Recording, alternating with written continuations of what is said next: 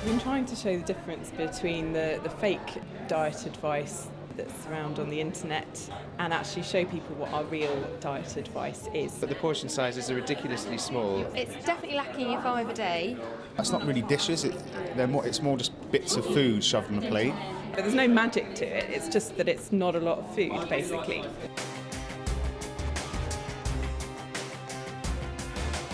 A lot of the sort of crash diets or fad diets can seem quite attractive, but the problem with them is that if you lose weight that rapidly, you don't actually lose body fat. What you lose is water and maybe a bit of muscle.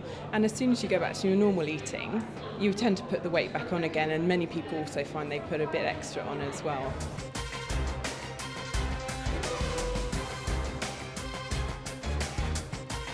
It's really tasty. It doesn't taste low fat. You know, there's a whole range of foods. It looks really attractive and tempting to eat, and there's also much more food. Delicious.